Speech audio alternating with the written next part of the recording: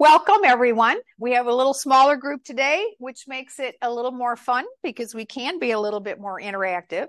So I have kind of some boundaries here that I will stay within so everybody is aware of where I am and whatnot. Everyone should have an orange folder. This is all yours to keep. And I will just let you know a little bit about what's in it. We're not going to go through every item here. On the left-hand side, hopefully, all these have been put together correctly and in the same way. We do have an evaluation form, so we would appreciate some feedback at the end of the session and just give us an idea of how well we've done or if there was something we missed, so on and so forth. Then we have what's called the 2023 Medicare cost sheet. It's a blue sheet. We're going to speak to that as well. Know that Medicare has not made the announcement yet of all the 2024 numbers yet. We're anxiously awaiting how that's going to change, and chances are it will go up. Then we have a pink sheet, and this is going to help us differentiate between the kinds of supplemental plans we can choose from. So more to come on that. We have a colored sheet here. It's green. Chris has also sent you all of this information. Those of you on the webinar, you may not have a colored sheet, but these same documents are also included for you. Once you're fully on Medicare, the green sheet goes on to tell you that you can set up an account. So this is where you can see your claims. You can see when the next time you need to do a tetanus shot, so on and so forth. So it's really more of a reference tool down the road. Last sheet is referred to as the helpful online resources. So we have Medicare and we have Social Security that often intertwine. So let me explain. Medicare is what you're eligible for when you turn 65, and some people are eligible for Medicare because they are disabled. So then they are eligible 25 months later. When you do turn 65, and we have a few folks that have indicated that's forthcoming, it is important to determine what you need to do or not do. So we are going to address that. If you're working, you might go one route. If you're not working, you might go another route. But know that when you do turn 65, it always is a good idea to take a hard look at what is it that I need to do.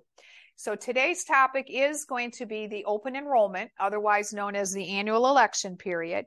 And it does start October 15. So it's coming up in a matter of 3 or 4 days, and we'll be off and running. A little bit more about me. I've been helping people now for the last 18 years. I work with my husband, Ron Corser. He's founded Cornerstone Retirement Partners. We also have a staff of about 5 or 6 other people that participate in both the healthcare planning, and as Chris said, whether you're Medicare eligible or if you're under 65, we help with the Marketplace or Obamacare. But we've got a health team that's comprised of 4 other people, and then we've got the wealth side of the business. So our claim to fame is to connect the health and the wealth, because a lot of people want to work hand in hand with the same organization. But if not, we're here to be able to help you with the health side of things. So on the right side is our Medicare planning, and it's a multi-page document. No, actually, it's 1 page. This is the agenda that we are going to go through. Again, I'm not going to go through it item by item. And then we also have let's avoid some mistakes during the annual enrollment. So a lot of information. Again, I'm going to touch upon what I think is most important. If there is something that doesn't make sense as we go through it, please, for those of you that are on a webinar, just, put it in the chat or raise the hand, and then we're going to address that question because chances are someone else might have the same. So we're going to back up here, and I am physically going to do that and show you that Medicare has different enrollment periods, okay? It's important to understand what each one is, okay? Because we kind of have some combinations in the room here. So today, the emphasis is actually on the annual election period. It also goes by the name open enrollment, kind of synonymous. So when you hear open enrollment, technically it's called the annual election period. So we abbreviate it in our office with AEP, and it strictly adheres to this point in time. So we meet with people between 10:15 and 12:07, and if anybody makes a change, and that's the purpose of it, okay, it has to be done during that period of time, all right? So we are off and running with lots of appointments. We're a lot like a CPA starting the 15th. We just go nonstop. We work 6 days a week. Everybody helps, pitches in, et cetera, but very, very busy, because this is the time that people say, I didn't like what I had. Is there something else?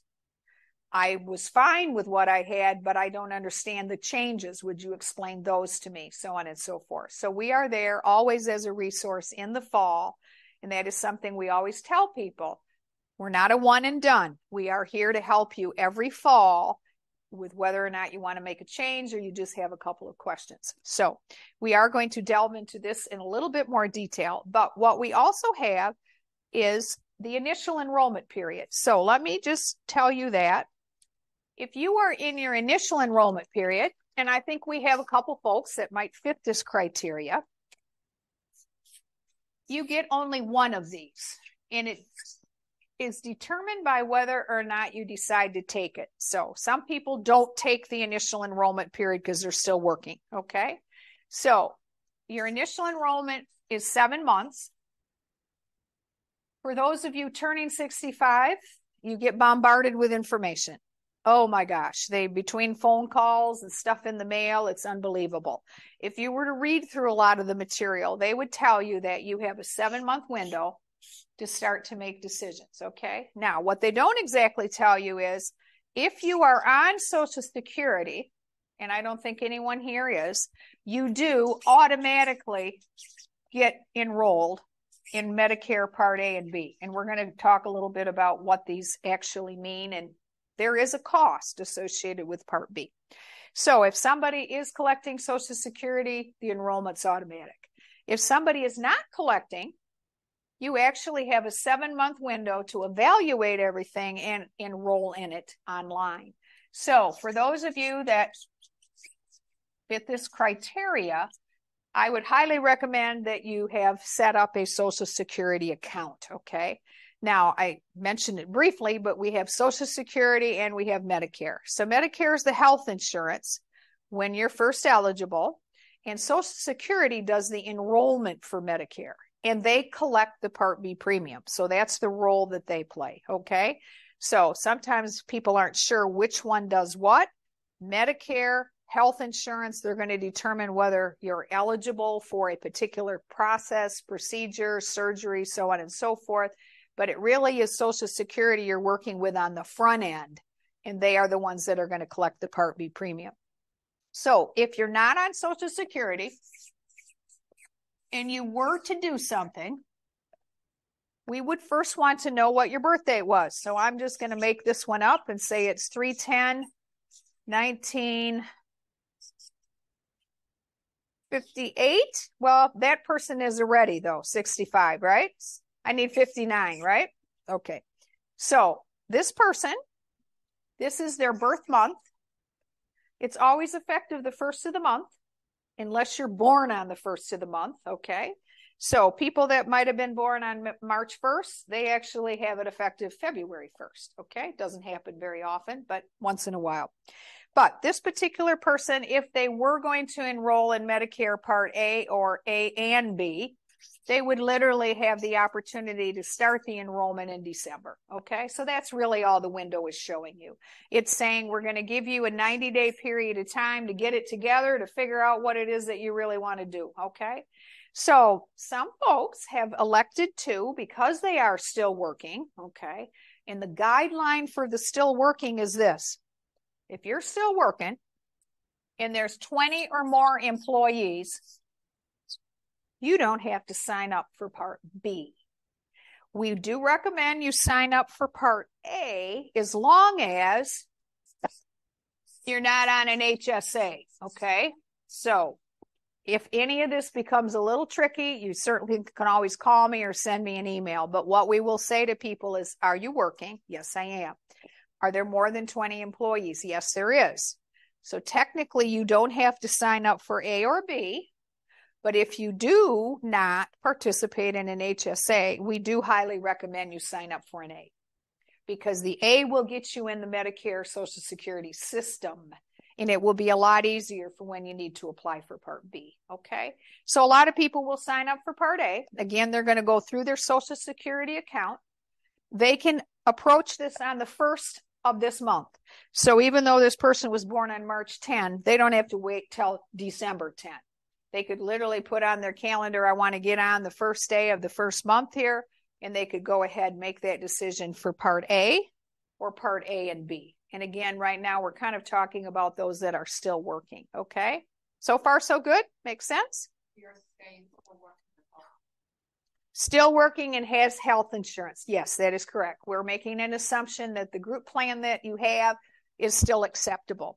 And as Chris said before, people will say, well, I don't know if my health insurance is going to be as good as Medicare, okay? And we can certainly evaluate that. And then you wouldn't sign up for anything. What you would do is you'd give us a call. And it could even be here in November, right? Or October. Allow yourself enough time to actually start to learn about it. Now, some of the employer plans, they'll come out in October or November, and then you've got to make decisions. So you just quickly pick up the phone and say, you know what? I'm still working, but I guess I don't know if mine is as good or not. Okay. But we will go through that with you. And if we think it's better for you to stay in the group plan and you agree, then that's exactly where you stay. And if you say, I'm not on an HSA, we can even help you with the enrollment in A. We'll do it for you right online in the office, but you have to have a Social Security account set up. I can't set that account up for you. Yep. Okay. All right. Sure. Does it actually become effective until March, or? It is not effective until 3/1. So they give you that time to make some decisions as to, do I want A only and then it's 3/1, or do I want A and B and then it's also 3/1, okay? So a person who comes to see me who has a card with 2 different dates, they've gone ahead and turned this on at age 65, and now they have another date, is an indication that they continued to work, because now they're going to get a special election period, okay? So the special election period applies to people who are still eligible for Medicare, but they are continuing to work. There were 20 or more employees. So they get a special election period. I had a gentleman call me yesterday. He said, I'm calling because I lost my job. He said, I had no idea this was going to happen. He said, and I didn't plan on retiring until next year. I am Medicare eligible. My insurance is going to end at the end of October. Please help me. What do? I need to get my Part B pronto. Okay. So we generally say, in order to get your Part B, ideally, you want 45 to 60 days. Who wants that period of time? That is Social Security. And believe me, they will quote it back to you when you call. They'll say, you know what, we do have 60 days to process this. Now, the good news is, in his particular case, he already has Part A. So it's going to make it a whole lot easier that he's already in the system. And the 2 of you, you've told me that too, to get his Part B. Otherwise, the process is that much longer. So he has to make fast tracks of getting 2 forms. The 2 forms are from the government. One is called the CMS 560, I think it's 7. It might be 4. This particular form is the employer form. And he went to his employer and they filled it out. The first section was his. The second section was the employer. And it says, this is when you were hired and this is when it ended. And it says, this is when your health insurance started, and this is when your health insurance ended. And it will encompass the period of time that he turned 65, okay? Now, in his particular case, he has 2 employers. So he's going to have to go back to the one where he was 65, and he's in a little tough spot right now because he's not even sure they're in business, but we'll work through it. So once he has those 2 forms, okay, he will then find his Part A card, which I know he has. And then he will also fill out the 40B. So both of these forms I have in the office. You can always request them. You can also Google them, okay? The 40B says, I want my Part B. This is only your form. It doesn't go to the employer. And you simply write, there's a section called Remarks. You fill out the top part. It's your name, your address, and so on. And you write right in there, SEP, special election period, so that the government's very clear on what you want. I want my Part B to start. And remember, it always has to start the first of the month. So I'm going to help him with the 40B. He's going to come in on Friday. We're going to have the employer forms. He's going to have his 40B. We're going to fill it out from his card. And then I fax them to the local Social Security office. So that's where they actually get processed. So once they process it, he probably will get a card within a month. He will always retain the Part A date that he had. His Medicare ID number will stay the same. And now in this particular case, his Part B will be dated 11/1. So that's our goal. We don't have a lot of time here to pull it off, but the fact that he's already in the system will definitely be of help. Okay. So once you're in the system, you get a brand new card. Get rid of the old one with your Part A only, okay? You got your new Medicare card, and then you're off and running. Now you are going to pay for Part B. You didn't pay for Part B prior to that. So Part A is the hospitalization. We'll talk a little bit more about that. And then our Part B are all the medical services. The current monthly premium right now is $164.90 a month. And it is based on your income. So if you go with me to the blue sheet that was on the left-hand side, and it looks just like this, this begins to kind of set the stage for, well, what is this thing called Medicare? It's been around since 1965. Do you remember who the president was in 65? He's got initials, L, B, J. Lyndon Baines Johnson, part of the Great Society. And he said, you know what? Wouldn't that be nice? And Congress said that you would have health insurance when you turn 65. So a lot of people had pensions back then. He said, well, you'll have a pension. You'll also have health insurance. So they started collecting out of a paycheck for Part A. So that is why you don't pay anything for Part A. Okay. As long as you've worked 10 years or more and you've been paying into the payroll system, you're good to go with Part A. But the downside is when you look at the blue sheet in front of you, you will see that there is a $1,600 deductible to be admitted to the hospital. So this is just original Medicare. If all you took was Part A and Part B and you added nothing to it, if you went to the hospital, you'd have a $1,600 deductible. So this begins to point out why people look for additional insurance. So when we talk about open enrollment, what's being revisited on October 15 is what's called an Advantage plan, which is also known as a Part C. So now we've had A, B, C is an Advantage plan, which we'll talk more about, in Part D, which is the prescription drug plan. So that's what's up for grabs now between October 15 and the end of the year, or 12/7. So back to the blue sheet. Hospital stay, you can see there's a lot of out-of-pocket the longer you're in the hospital. Quick question? Sure. Yeah, like for me, I'm still on her insurance, but I have Part A. If I go to the hospital, does the employer's insurance take priority? It does. No, the employer's, good question. Your employer insurance in that situation is still primary. Only if they can't pay, they go to. That is correct. Yes, there may or may not be any benefit to it, but always show them the Part A card. But the group insurance goes first, yes. And then if there's anything left over that would be of any value, then they'll address it with that Medicare Part A card. Yes. Going back to that guy. Yes. March 10th. Sure. But he loses his job in January before, say. Okay. He's not 65. Right. So he probably has to get COBRA or something. Stay in that period. He probably either could do COBRA as long as I think it's got to be 50 employees. There's an amount you have to have. And the other option is short-term medical. So there are a few short-term medical plans. They're no more than 6 months. There's Congress out there that are trying to limit them to 3 months, but right now they're 6. So in that particular case, we use that as kind of a bridging tool because COBRA can still be pretty expensive.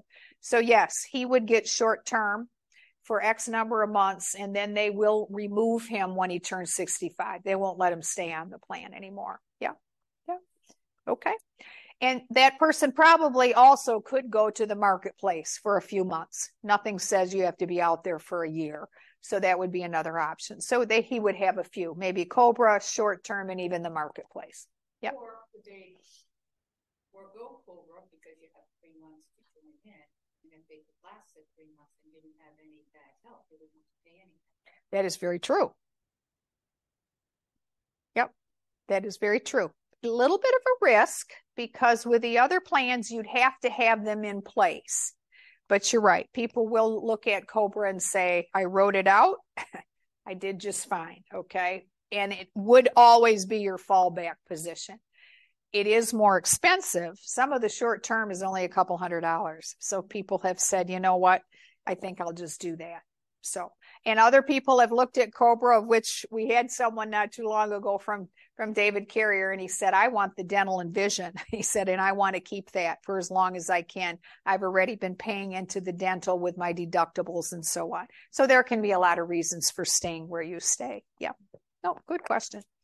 Okay. So back to the blue sheet. The blue sheet says, if I go to skilled nursing, it's because I couldn't go home from my hospital stay. And the very first 20 days are going to be paid for by Medicare. If you're still in a skilled nursing facility beyond day 20, now it's day 21, it's going to cost you $200 a day. Is the decision that you can't go home yours or the hospital's? It's a skilled nursing facility's decision.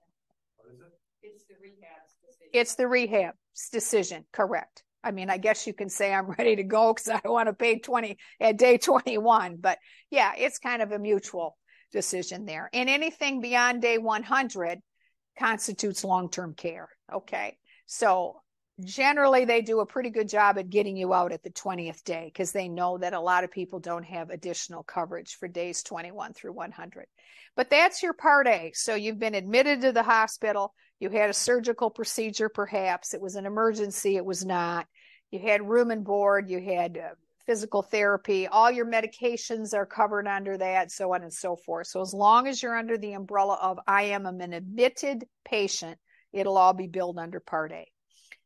Part B, this is where you're going to pay 20% and Medicare is going to pay 80%. You often hear that and see it in writing where it will say the 80-20 split. So that is a co-insurance. But before that actually kicks into place, at the bottom of the page is what's called a Part B deductible. The Part B deductible this year, and again, all these numbers are due to change, and they probably will go up. This year, it's $226. So it's not $226 a month. It's collectively for the whole year, $226. But they don't prorate it if you come aboard half year into it either. You are responsible for the $226, but only if you seek a medical service. They don't just willy-nilly charge you $226.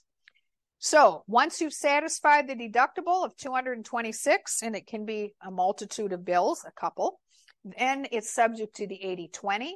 And then my Part B medical services are, and now I need to go to the doctor. I need physical therapy. I need occupational therapy. I need an MRI. I need a CAT scan, so on and so forth. You're not in the hospital anymore. You've gone home, but you still need some medical services, okay? Also under Part B are all your preventative services. So the ones you know and love today, whether they're mammograms and pap smears and colonoscopies, those are still preventative, and they're under Part B of Medicare, okay? So that is Part A and Part B. Now, what they don't tell you is you do need to do something with your drug plan. So one thing I want to point out over here, it's not as big a deal as it used to be. If you sign up for Part A only, and we've got a few folks that have done that or are doing that, the group plan that you have has to have what we call credible drug coverage. So once a year, they are required to send you a letter, and I think they have until the 15th of this month, to make sure that you know that the group plan you are in is as good as or better than the federal government's plan, okay? Hang on to that letter because you may need to prove it when you come aboard fully with Part A and Part B, okay?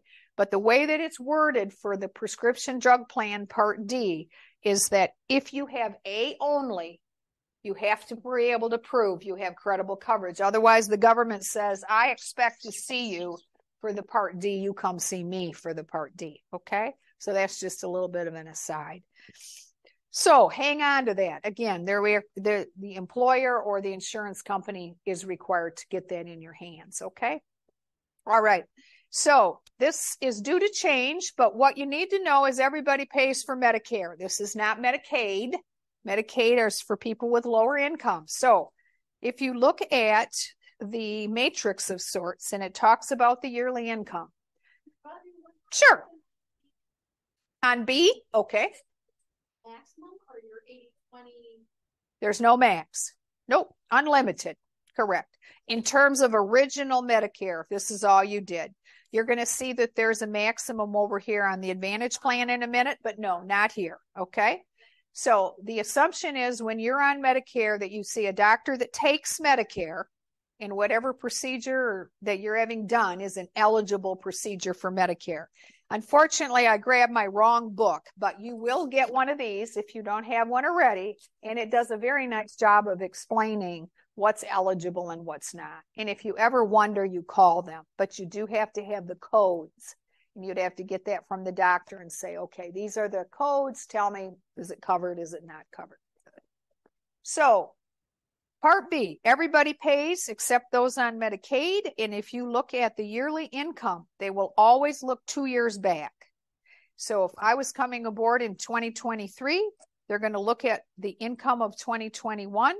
If you filed jointly, your income would be less than $194,000 or less. And that's where the $164.90 comes into play. Remember, it's per person and it's per month. If you file as a single person, currently the threshold is at $97,000. Remember, every year they will evaluate this for you, okay? So it's not too long. We're going to know what 2024 looks like, and they're going to be looking at people's 2022 income tax, okay?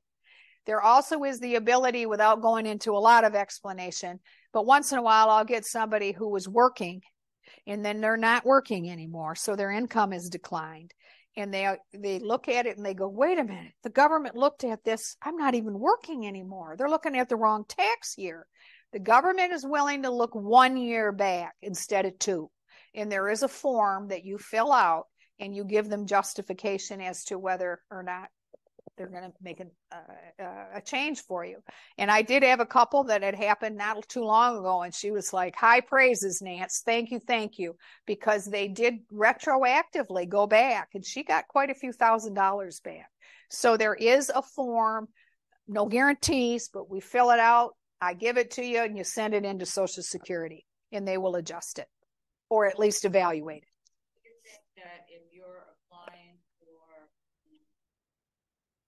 B, in 2023, they're going to look at your 2021, go back 2 years, and look at that income for that 1 year. Correct. Base fees, what you pay. Correct.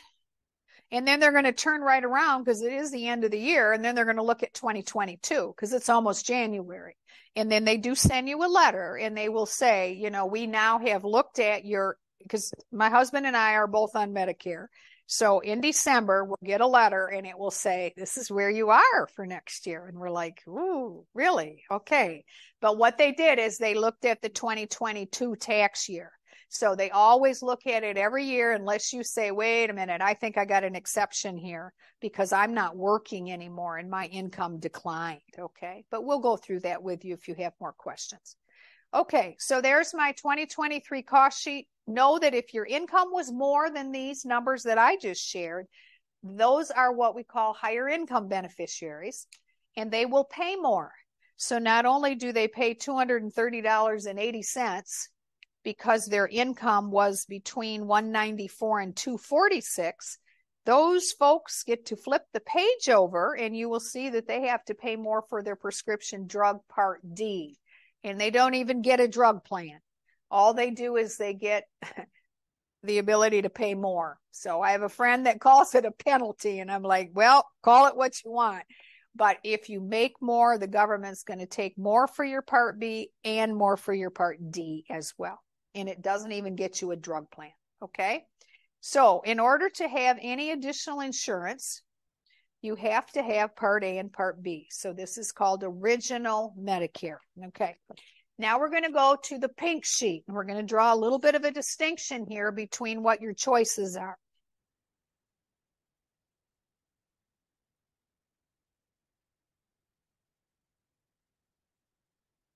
So the best way I would describe this is everybody has to have A and B. And this is how I get paid. I forgot to tell you, I do get paid.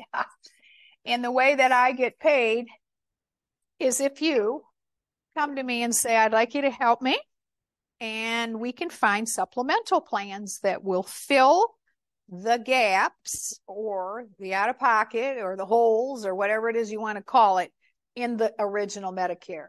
What I do, I think that's different, is I will help you on the front end with the enrollment, because I have the Social Security forms. I have a person at Social Security that's my go-to if I have questions. Once we get that satisfied, then we start to talk about how are we going to fill the gaps, because it's pretty expensive if you go to the hospital and all you have is original Medicare Part A and Part B. And I have had that.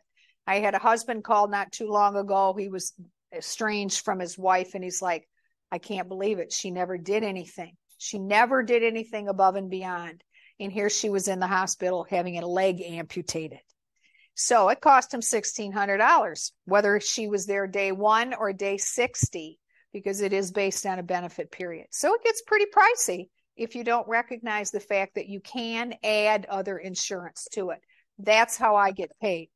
Every agent receives the same amount. So don't think by going here or going with this company that there's any difference in terms of how we get paid.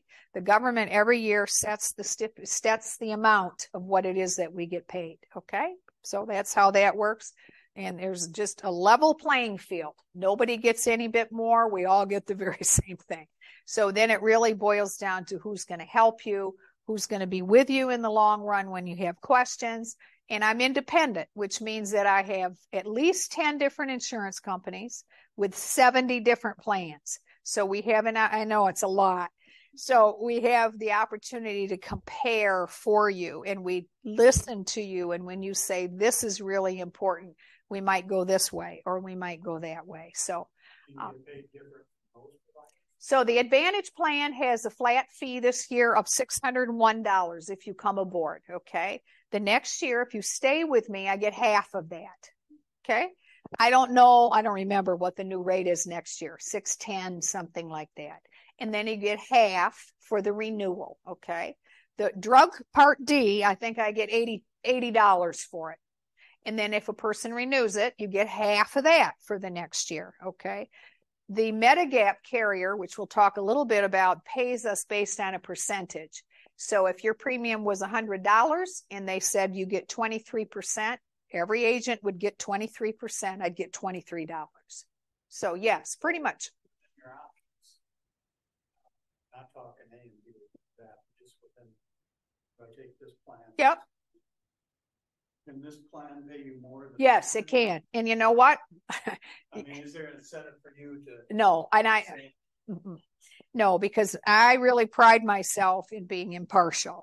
So would I make more money on one side? I would, but I could show you that I don't, because my mix is probably the Advantage plan. I have about 60% people there and 40% are on the Medigap. And there are very specific reasons why these people are on the Medigap. I'm not going to talk them into the Advantage plan. And you do need to be concerned about that, because that's all the stuff you get in the mail. They just keep talking Advantage, Advantage, Advantage, Advantage. Now, I'm not saying it's not a good choice, okay? It's one of 2 choices, but I want you to be informed when you make that decision, okay? The Medicare Advantage plan is what we call managed care. And it's been around for about 20 years, okay? And it is one-stop shopping. We'll talk a little more about it. But it is through the insurance company. They're going to manage your care. It doesn't mean it's good, bad, or indifferent, okay? It's just a different way of approaching your out-of-pocket, okay? Whereas, and again, let me go through that. But to answer your question, I guess hypothetically, yes, I could look at it and tell you I make more money on option number 2. I do, but I don't operate that way. No. So A and B, everybody's got it. Okay. Part A, 0. Right now, all I can work with is the numbers that I have today. So 164.90, I showed you where the number came from. If a person is interested in an approach such as this one here, they are adding 2 more cards to their wallet. So they are adding a Medigap card, otherwise known as a Medicare supplement. That kind of gets into the language. And they are adding a Part D, which is your drug plan, okay? The drug plan is what's up for renewal right now. So we're spending a lot of time on what are the new plans. We get a list of your medications. We run them through our grid and we say either stay the course, and this is the reason why, or no, we think you would be better served in a different plan. These plans, believe it or not, next year, the lowest price premium is 0. They have never had a 0 premium Part D plan. Literally 0. So good candidates here are going to be people that don't take any medications, because when you sign up for Medicare, you have to have a drug plan or you will be penalized down the road. There is a penalty for not signing up. So this will be perfect for the guy, the girl that says, I don't take any anyway. And I'll say, well, this is perfect then, because we'll put you in this one and the government will give you credit for being in a plan. They go right on up to about 100, I'll say 110, okay? And the reason for that is these tend to be brand name drugs. They're much more expensive. Somebody's got some other kinds of, critical kinds of things where they're going to be paying more. And this is where you see tiers like tier 1, 2, 3, 4, 5. Tier 1 and 2 tend to be generic, and tier 3 and 4 tend to be the more expensive ones. But we do the analysis here for these people. We ask them what their drugs are. We come back with a recommendation. So I'm going to tell you that on average, this probably goes for about $35 a month. And then you have copays. And then some of the plans have deductibles that you have to first satisfy. So, but it's an animal in and of itself with a whole bunch of different carriers and so on and so forth. The Medigap plan, what's important about this one is that when you are first eligible, either when you turn 65 or you come aboard after you're no longer working, there are no medical questions asked, but only the first time. So it's what we call guarantee issue. Guarantee issue says, you know what? You can walk through that door, and I've had it. People will come in and they're on oxygen. They're telling me that they're getting dialysis. They're being treated for cancer. They need to know that this might be the choice that they want to make. Doesn't mean they have to stay in it forever, but they also will be covered with all the out-of-pocket that exists over here. So the Medigap plan, I don't think I have an example here, but just imagine a matrix where you pick a letter and it inserts itself into all of the out-of-pocket that's over here. Okay. So I happen to have a Medigap plan G. Doesn't matter who doesn't matter who it's with. There's lots of different carriers out there. So the plan that I picked said I have to pay the deductible first. It's the only thing the plan doesn't pay for. So in my particular case, I go to Medicare is my primary insurance. Then I have a secondary insurance, okay? And the secondary insurance is Plan G. So if I went to the hospital, my Plan G pays the whole $1,600. If I go to the doctor, once I've satisfied the $226, I don't pay the 20%, okay? So virtually all of the out-of-pocket that's over here, with the exception of the $226, is covered.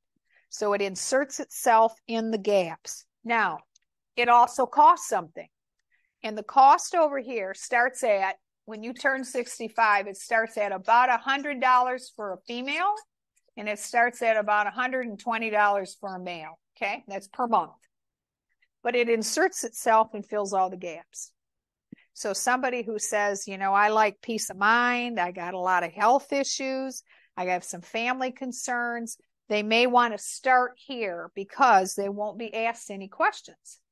If they don't start here, they go with the Medigap Advantage plan, which is very, very popular, otherwise known as Part C, if they start here, they may not be able to go here because they just used their freebie. They didn't take it. They went over here, and this is where they first started. So it is important, okay? It's much easier to start here if you're not sure, and you can always go here, okay? So last year I had 45 people that had this, and they all said, we want to go here. We want to evaluate that. And all of them have stayed here, okay? Because I've called them and said, all right, what's it like? I know you saved some money. You told me you didn't go to the doctor very much. You didn't want to keep paying $100 a month plus $35 for your Part D over here. How'd you do over here? And they're like, I'm loving it, okay? But it's two different approaches. So the approach over here with the Advantage Plan, and that's what's up for renewal right now, is that you get the medical, you get the prescription drug. It's all built into one card and one plan. And then you get what I would guess I'd call value added. So what is the medical? All right. Well, you knew over here if you went to the hospital, it was $1,600. A lot of the plans over here have a copay of right in the neighborhood of $300. I'll use that as an average. Okay. So you go to the hospital. It's based on the number of days that you're there. Let's say that the maximum was 6 and you were there for 10. So you're going to pay 6 times 300. So you owe the plan $1,800. Okay. And the plan will pick up the balance of the days. So they'll pick up day 7, 8, 9, and 10. Okay. Now let me back up and tell you that why these are real popular is that this is more like a group plan. What's not like a group plan is that the premium is 0. That's what's being advertised today. So think of this as, yes, you have virtually no copay or virtually no premium. It's 0. But you pay for every medical service with the exception of the primary care. So back to my medical. I need to go to a specialist. Okay, there's $45. I need to go to the hospital. There's $325. I was there only one night. I needed an MRI. Now it's $290. Oh, I need physical therapy. I hurt my arm. I got $30. I needed 10 visits. Okay, so it's going to add up. Doesn't mean it's going to add up to the amount you spent over here, but you're kind of anticipating, okay, what do I know about myself? What am I going to be most comfortable about? And you asked about the maximum out of pocket. The average, and that's all I can talk to right here because they're plan specific, is about $5,000 per person per year. And it's very rare anybody hits this. If they do, they've been very sick for the year. They probably have had cancer. They had surgeries. They had a lot of out-of-pocket expense in terms of back and forth to the doctor. So they might have an awful year, but the next year, they might just have a couple of visits over here. And that may be the extent of it. So that's kind of what you're looking at. Now, what's important here, though, is that your doctors participate in the plan. So we have what we call HMOs and PPOs. Sure. So this is where I... Okay, let's clarify. The Advantage Plan, that's through an insurance company. It is. The Medigap is the one on here through the government. Is that right? No. So this, everybody has to start here. This is the government's insurance. Okay. Yep. So the Medigap carrier, okay, could be the same as the Advantage Plan carrier. Okay. So over here, these are private insurance companies. Mutual of Omaha, Transamerica, AARP, Greek Catholic Union. There's probably 35 different carriers. Private insurance companies, okay? It's added to this. It doesn't replace it. It's added to because it inserts itself into the out-of-pocket. Okay, does that help? Kind of. Medicare would it be like United Healthcare? Yes, AARP would be United Healthcare. They're the biggest provider of a Medigap supplement. Send you lots of information. Yep. Yep. So what can be tricky is people will say, well, I don't pay anything. And this guy here says, wow, man, I've been paying 100 and whatever, right? And they both have Priority Health, or they both have Blue Cross, or they both have Humana, okay? So the key question is to the one that says, I don't pay anything, what do you pay to go to the hospital? And he goes, oh, that's right. I pay $300. Well, the other guy says, well, I don't pay anything. Okay. Pay me now, pay me later. more like a group plan. I'm going to pay as I go. I'm going to be comfortable with it. I'm going to know my doctors participate. And the beauty of this, and people like this, is the value added. So now I get preventative dental, vision, and hearing. You don't have that on this side. I get a gym membership over here. I don't have that. Although there's a couple plans that have gyms, but all of them have silver sneakers. You might have heard of that. The gym membership resides. And they have over-the-counter benefits where you get a debit card and you go into the Walgreens or the Walmart. Yeah. Well, you don't have that on this side. I mean, this is straight Medicare. Original Medicare. I added a Medigap. I added a prescription drug plan. This is my coverage, but I have to pay extra for dental, vision, and hearing. Why Medicare doesn't include preventative, I don't know why. I mean, they tried to get it to be a covered benefit. It doesn't make sense to me. Now, if you have a medical need like cataract surgery, that is covered under Part B if it was done as an outpatient. So my husband, Ron, last week had cataract surgery. That isn't preventative. That was medical, okay? So you have to know, is it medical that it's covered? But if it's preventative, it's because I can't see as well. I'm getting a little older, my teeth, whatever. That's preventative. And you'll be best satisfied over here. But you got to be okay with the out-of-pocket expense. You have to be okay with the network. In most of the carriers, they have a lot of participation with a lot of doctors. They do. And part of my job is to look them all up. Okay, you gave me 3 doctors. I got to see whether they participate with this carrier, that carrier, so on and so forth. And then we make a recommendation on the doctors. We also look up your prescriptions to make sure that they're covered in the plan. There is something called the donut hole. I'm not going to go into a lot of explanation about it today, but if you take expensive meds, it's something that we need to talk about. The government is making some changes, good ones, I think, coming in the next couple of years, where like in 2025, they are going to limit how much someone could spend on their medications to $2,000. I mean, I have clients that spend $3,000, $4,000, $5,000 on really expensive stuff, okay? So I think we're going to see some good changes as a result of that. What you don't know is the good changes, they're going to negotiate with the drug plans and the companies and the pharmaceuticals. How is it going to come back to us? It may be that we have a lower copay, but what is it going to do to the premium? I mean, is there some other way that it's going to come back around? So, yes. So then, when I'm trying to evaluate all these insurance companies, there'll be a difference between what their Advantage plan is, which is right. This is the Advantage. Or what their Part C plan is? No, this is Part C. Okay, so where do you get the other side? Right here. Yeah, but where does that come from? What am I looking at to get a Medigap? So you have to the government? No, it's through a private insurance company. Right. So what's the difference between the Advantage plan and the Medigap? So the Medigap costs more. Yeah, but what are they terming it? When I'm looking at Priority Health's information, Medigap, it will say they'll call it a Medicare supplement. Oh no, if they're calling it Part C, you're over here. You know that for a fact. Okay. So they're going to call it either a Medicare supplement, or they're going to most likely call it a Medigap Plan G or Plan N, right, or Plan F, right? Yep. Did you say if you go with Part D, you cannot get added value of dental and vision? No, there's no dental and vision over here. So on your sheet, does this get X'd out? So on the left-hand side, there's a cost. No, there's a cost. So we'd fill in the blank for you. You can get it as a separate plan, right? It's not embedded in the plan. So whereas over here, it's embedded into the plan, okay? Yep, good question. But yes, you can get it. I have dental plans. I have a couple of vision plans. Hearing is kind of hard to find. Over the counter, no, I don't have that, and I don't have a health club. So can't help with that. Is the $1.91? It is. This is a month. Yep.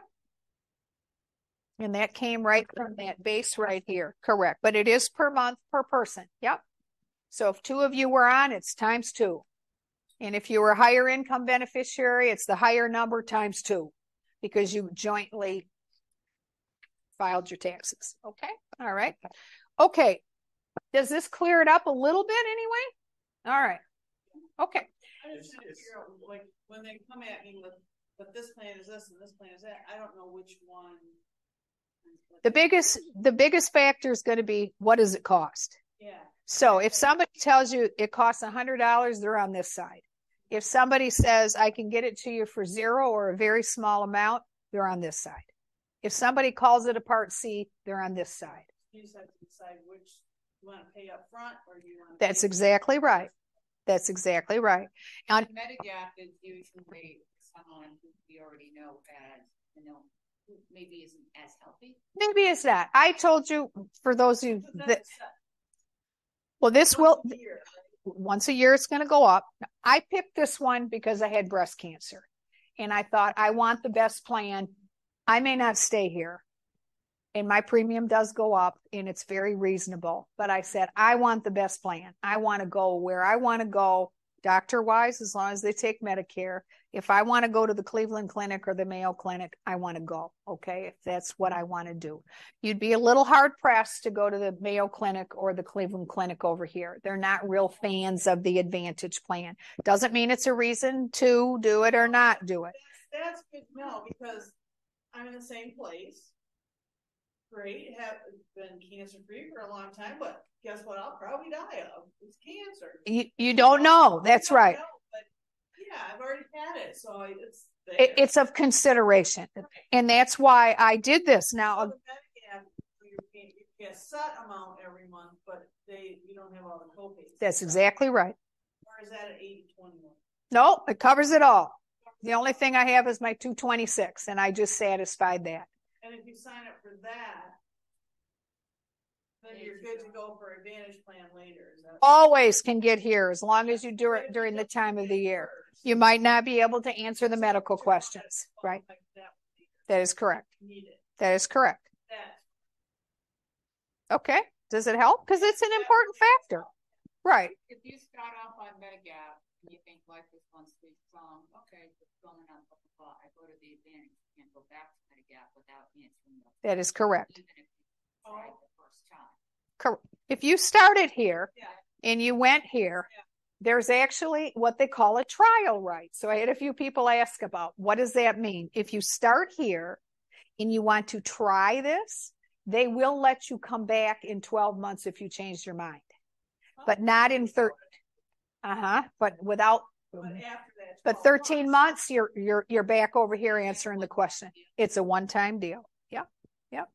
Okay. Yep. I had somebody ask me about that today. She wants to try this. I know every year she calls me and she says, "Oh, all my buddies are going over here. They keep saying, why should I spend all the money over here?" I said, well, let's try it. So she can try it. And if she changes her mind, she will automatically go back and they have to take her, no medical questions. And they'll actually go back at maybe a lesser rate. Because here's what happens over here. This is a little bit, maybe they would disagree, but it's a little bit like the cable company. They gotcha, right? So unless you go back, you can always revisit it. Okay. And I did. I already revisited mine one and said, I'm healthy.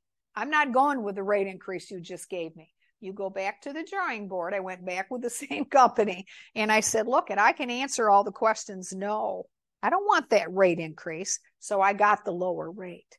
So you can always revisit this. And as we just said, if you went from here to here, as long as you come back in 12 months, they have to take you at the going rate of whatever your age is. But if you go to you're diagnosed with bad stage pancreatic, right? The costs are going to be advantage. You can't say, okay, I'm going back. Well, you could if it's 12 months, yes. And not pay all the expenses. I did have somebody. So she was here and she had cancer and she was doing great. And she said, I wanted the health club. All of her friends were going to the health club and she was in good shape. Well, then the cancer came back. And I reminded her, I said, remember, you have a trial right. If you feel more comfortable with the care on this side and the doctors and how everything's going to go through the system, then we can still move you. So we evaluated both sides. Make that choice when they say, okay, your bill is going to be X $1,000. Well, you wouldn't get the bill at that point. You would have moved prior to that.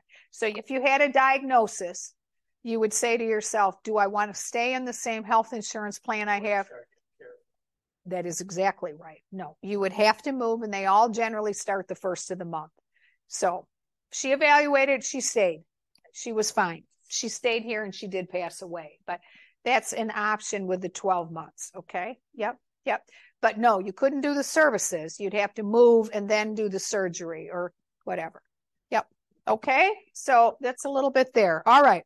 So we're going to talk a little bit more about open enrollment, and then we're going to kind of table it for today. You got a good education here. So we are revisiting people's prescription drug plans. Okay. And we are revisiting people's Part Cs. That's what's taking place right now. And we're also helping people who are turning 65 and quitting at the end of the year with their jobs. So we got a little bit of everything. But if you were already in Medicare, these are the things that we try to encourage people. It's under mistakes to avoid. And all it really is, it's kind of common sense, but here we go. Some people do nothing. So what happens is they get what's called an annual notice of change from the carrier that they currently have their Part D with, or they currently have their Part C with, and they don't look at it. And then they go, oh my, look at that thing doubled. And if they wait till after 12/7, they're stuck with that double premium. So we really encourage people, you got to look at the material that the carrier sends you, and you have to decide whether you want to stay or whether you want to go. So both sides, they send a lot of information. They'll tell you what the new premium is, what some of the other drug changes are, et cetera, et cetera. So biggest mistake is to do nothing. It might be that you do nothing, but please look at it and decide you're going to do nothing. Not understanding the enrollment. I showed you that we have enrollment periods. This is called the annual election period. It must happen between the 15th and the 7th of December. If you ever have an Advantage plan and you move outside the state of Michigan, then you do get a special election for having moved to Florida. They will allow you to make a change because an Advantage plan is based on where you live. So your Advantage plan that you bought in the state of Michigan is not going to work in Ohio. It's not going to work in California. You have to find another plan. They give you 60 days to go find another Advantage plan. You're looking confused? Yeah, this one you can go anywhere in the 50 United States and move. Yes. Yep, it's portable. Snowbird, good question. They both have a travel component. Okay, so if you're on the Advantage plan, the Snowbird, who's in wherever, if he walks into the emergency room, it's $110 next year in most plans. It would be $110 in Florida. So it's the same for emergency care and urgent care. If you needed to go see a dermatologist and it wasn't an emergency, one, they'd have to take you as a new patient, right? Two, they'd have to be accepting Medicare. And three, you might have to call the plan to just kind of pave the way, because a lot of the plans will say you have the same coverage even for your day-to-day care, okay? But once in a while, you show the card to the doctor in Florida that's a dermatologist, and they'll go, well, I never heard of Priority Health. You know, now they probably heard of Blue Cross and they probably heard of Humana, but the smaller regional carrier, they're like, I'm not taking Priority Health. I might not get paid, right? So we have to work through those issues. But a lot of the plans are designed where the copays are the same. Now, if you go outside the network, it isn't that you pay 100%, but you won't get the full value of the $45 copay. You might pay a percentage of the doctor's bill, so it could cost you more. So on this side, yeah, you do need to understand, are you in the network or out of the network? You understand that you have a maximum here. The maximum here does not include the drugs. It only includes the medical portion of the plan. So this is what goes into the maximum out of pocket. The other thing that people get confused about here is they think sometimes they have to spend the first $5,000 like it's a deductible. It's from $1. So if this is my plan and I paid $0 and I went to the primary care doctor, most of them are all $0. When I start going to specialists, now I hit $35 to $45 a visit and so on and so forth. Okay. All right. Mistake number 3, not considering the out-of-pocket expenses.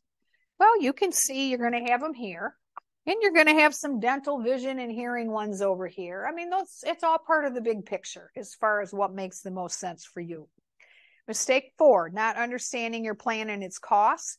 So when you sit down with us, if you come and see us, it's generally 2 appointments. The first one is we get to know each other. We help you with the A and B. If you don't have Medicare, we start to show you your plan selections, okay?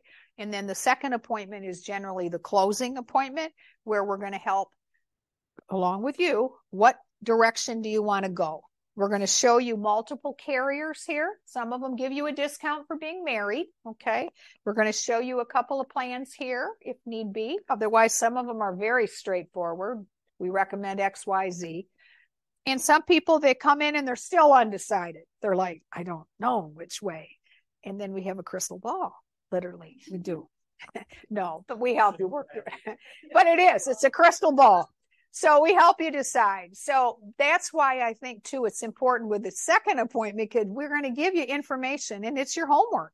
So it's like, okay, I got to digest this. I got to pay attention. I got to have questions. I got to understand what it is that I'm doing, because it is an important decision, especially this one, if your health is kind of uncertain.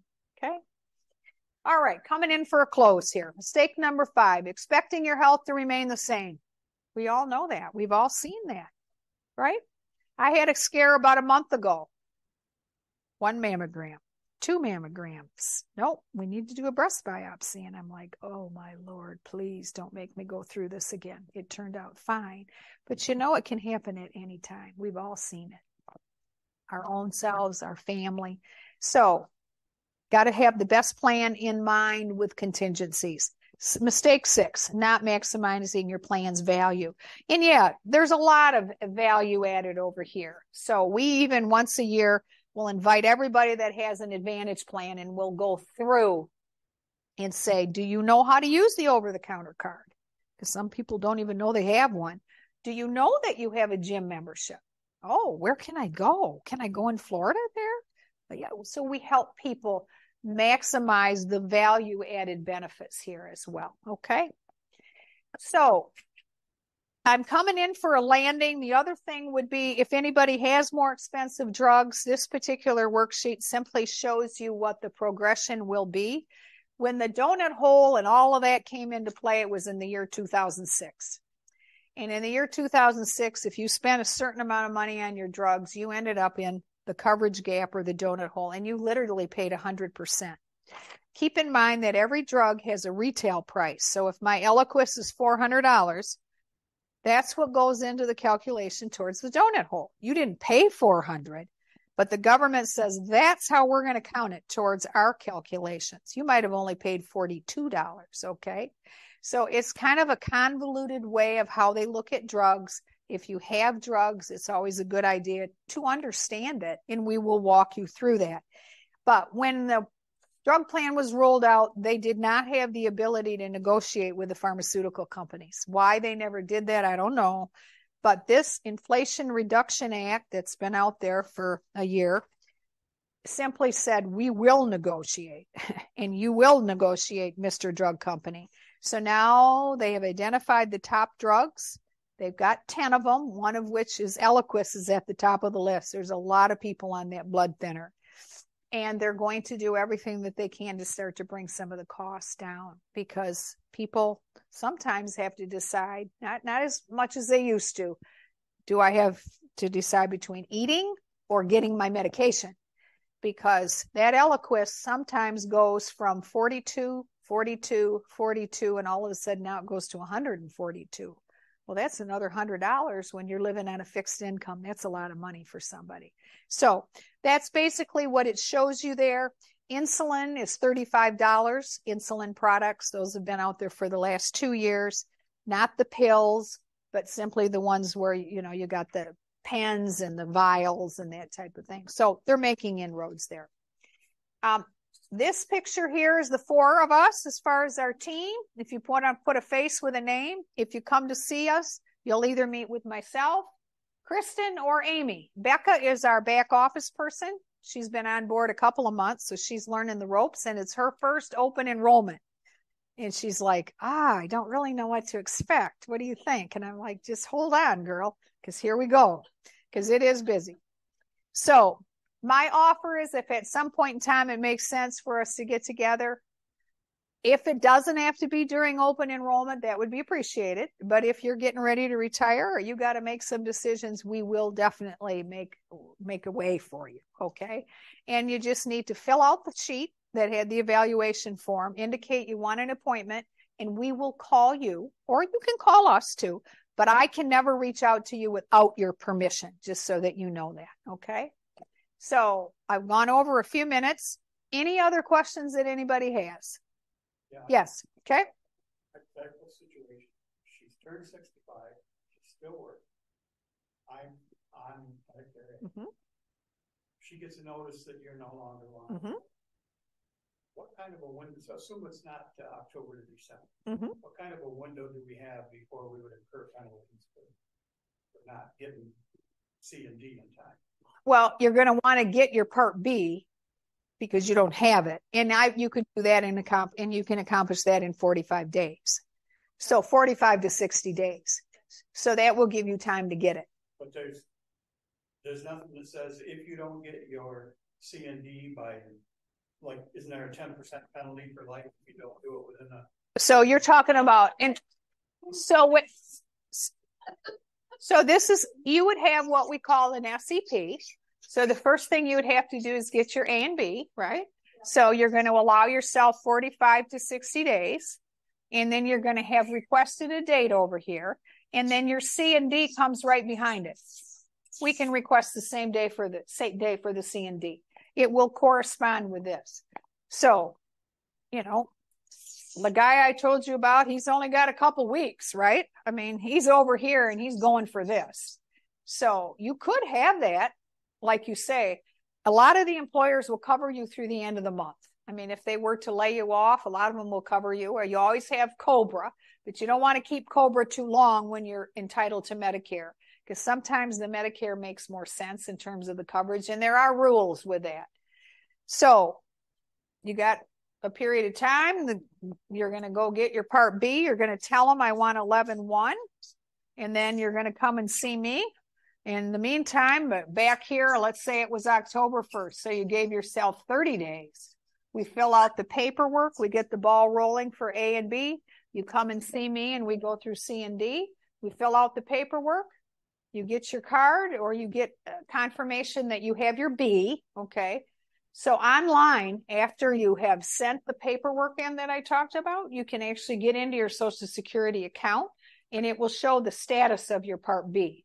It will give you steps. This is where we are in the processing of your Part B. Did I answer your question? Sort. Okay. If they, God forbid, something happened to you, we couldn't do it as quickly as we anticipated.